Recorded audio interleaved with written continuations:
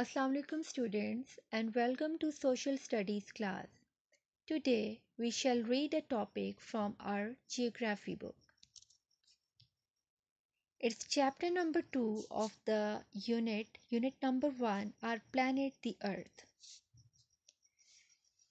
Well students, as we know that Earth, which is also called a heavenly body, is a planet of the sun and it revolves around it.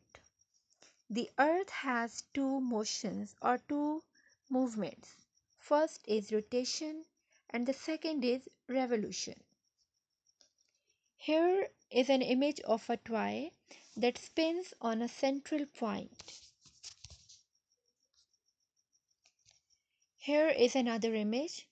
It explains the rotation and revolution of the Earth.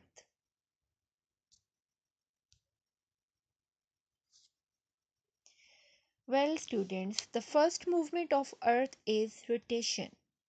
It is the movement of the Earth spinning like the toy. The Earth spins on its axis just like Lato.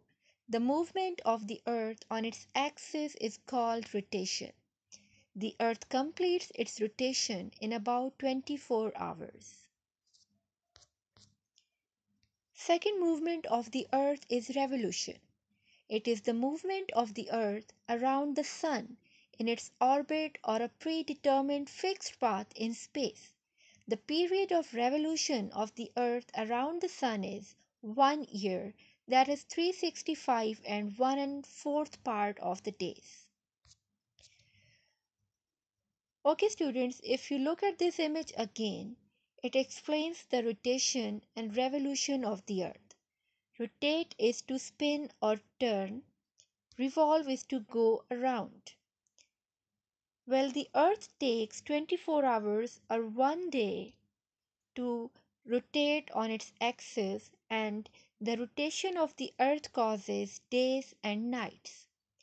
Revolution, which means going around, the Earth takes 365 days or 1 year to complete one round around the Sun, and the revolution of the Earth causes the seasons.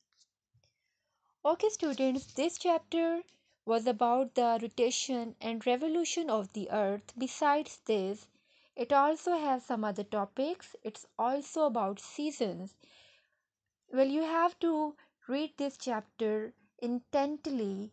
It would help you to understand these topics well. And if you do not understand anything, you may ask. Thank you, students.